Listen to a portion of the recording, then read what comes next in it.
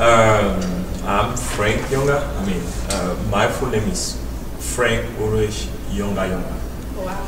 So I'm from Cameroon. Cameroon is a country in West Africa. Okay. With about almost 20 million inhabitants. Okay.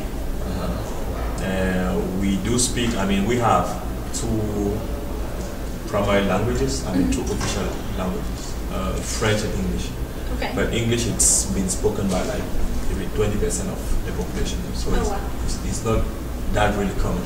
Okay. So French is the dominating language, basically. Okay. Yeah. Awesome. And what are some common greeting rituals in Cameroon, as well as gestures that you should use and ones that you shouldn't use? Now the gesture depend on to whom you are addressing to. When it's like a young, when it's your mate, it's very like hi or bonjour, just like that. And we usually like we clap the hands. So in like a formal, I don't know if I can show you. It's like we start this way, and then we go this way, come back this way, and then we. Oh, so that's so cool. It's really quick. So you want to notice it's like this way. So that's for young people. Okay. Yeah.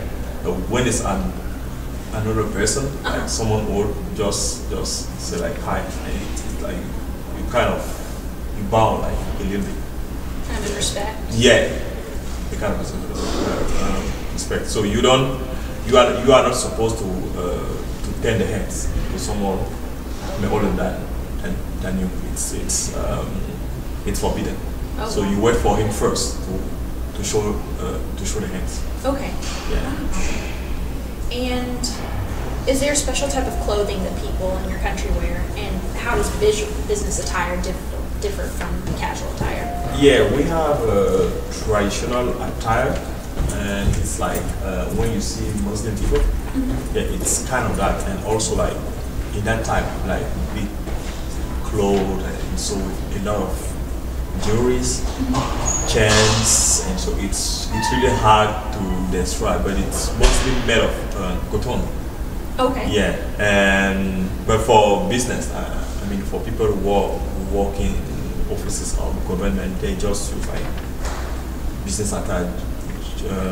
They just like here. Okay. Like a costume with. Okay, so just like a suit. Yeah, tie. like a suit. Okay. It's pretty much the same.